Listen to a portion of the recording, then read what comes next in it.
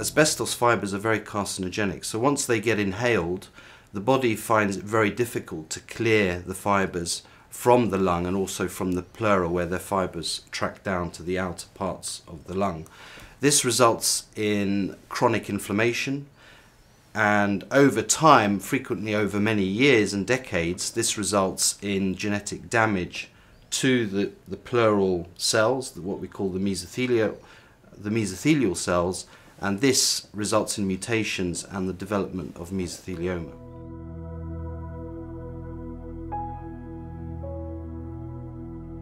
Very frequently, patients will only complain of symptoms at the time when the disease becomes very advanced, and that's due to several factors, but the most likely is that the lung has a very large reserve.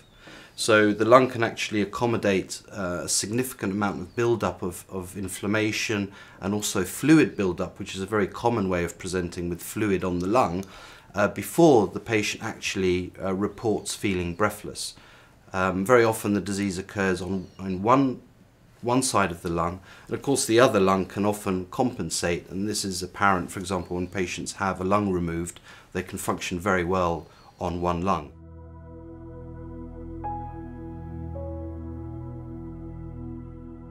Of course, it would be much easier if we had a test that could reliably pick up mesothelioma in its very early stages.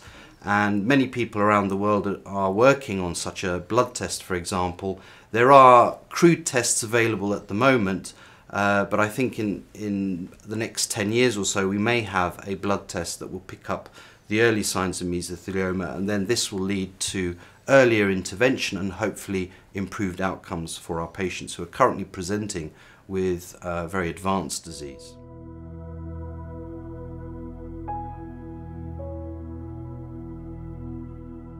One form of staging is whether it's resectable or non-resectable, so whether the surgeon can go in and can strip away the mesothelioma.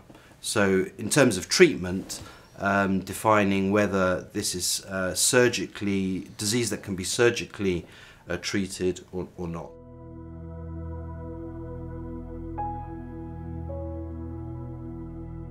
If the mesothelioma is mainly on the outside of the lung, then it's usually easier to remove that disease. However, the more the disease encroaches into the central structures, so for example near the heart or deep within the blood vessels, then it's much harder to strip away that disease without causing damage to the blood vessels.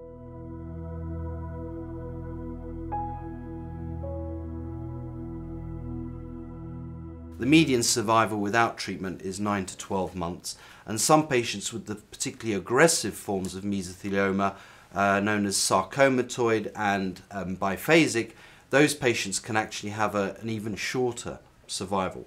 The epithelioid group can be very hard to predict. Some of those patients, in fact our longest at Bart's is currently surviving with disease 15 years, having had chemotherapy 15 years ago for his mesothelioma. So, you know, we have median statistics, but actually some patients can do much better, often going many years with the disease.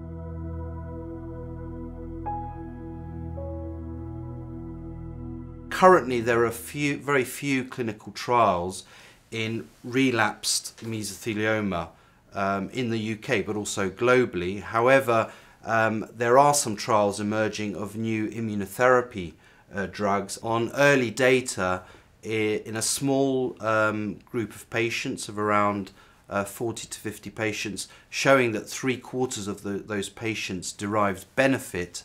About 1/4 of those patients actually had shrinkage of their mesothelioma, and another 50% had stabilization of disease. So this is actually unprecedented in a small trial in patients with relapsed mesotheliomas. In fact, one of the patients I know who was accepted on that trial, that early trial 2 years ago, recently had a scan showing complete response to her mesothelioma. So her mesothelioma has essentially been eradicated following 2 years of treatment with this immunotherapy drug.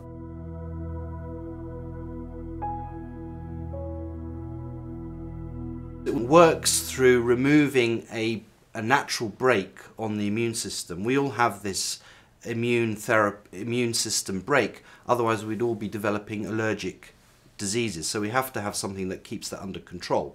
So this drug works by blocking a receptor called PD-1 and PD-L1 and releases the immune system to fight the cancer. Adding this drug will basically release the brake and allow the T cells, the white cells, to go out and fight the cancer, which at the moment is protected by this sort of force field of PD-L1 protein, which is preventing the immune system from attacking the mesothelioma. This antibody drug blocks that receptor and allows the white cells to go and fight the mesothelioma.